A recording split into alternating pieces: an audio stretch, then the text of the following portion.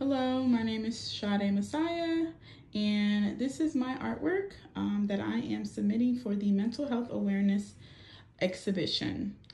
Just to explain a little bit, it has everything to do with the last couple of years and the pandemic and how it has obviously for most people been a really difficult time.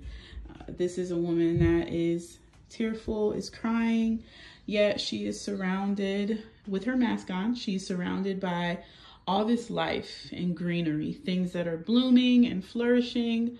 And it's just supposed to symbolize that out of struggle and out of painful seasons and times and moments, out of things that can be traumatic for us, beauty can arise out of that. And this is basically my explanation. I hope you all like it.